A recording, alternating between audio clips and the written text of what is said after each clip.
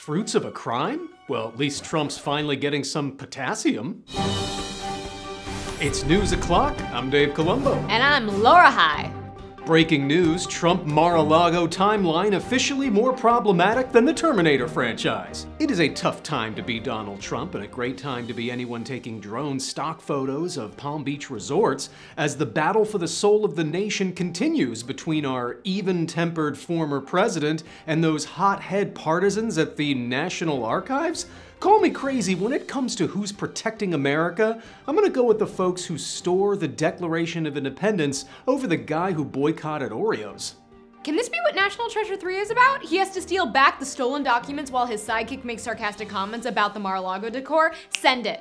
The affidavit has been released, though some parts are blacked out to protect sensitive information, and probably to let the former president get used to the idea of staring at bars. The affidavit reveals in January he returned 184 documents and 15 boxes, which is a dangerous precedent, but a solid packing technique. Seriously, if you don't run in 2024, might I suggest starting a moving company? You could call it Trump and Some Sons.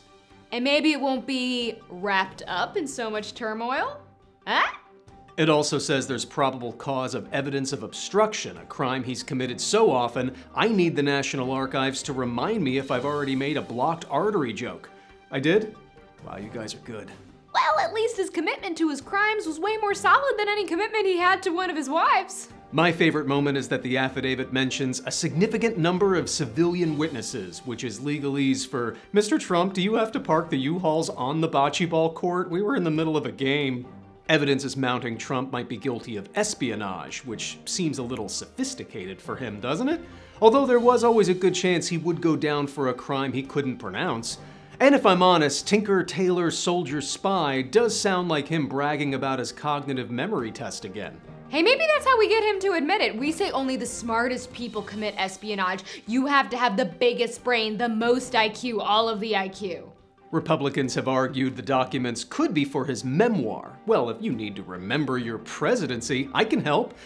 Fewer people came to your inauguration than the last guy. You threw your country under the bus for a Russian soccer ball. You tried to push a hurricane away with a Sharpie. You put kids in cages, and then you lost re-election to a guy no one was enthusiastic for.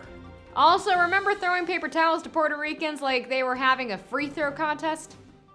You know what, though? Trump is the last person who hasn't written a damning hit piece about his time in the Trump administration. What if he flips on himself? Then in response, he blasts his own credibility, calling himself a low-level nobody who wasn't in the room. Then he sues himself for defamation. He challenges himself for the nomination. They both hire Giuliani, and he somehow incriminates them both, and oh no, I've gone cross-eyed.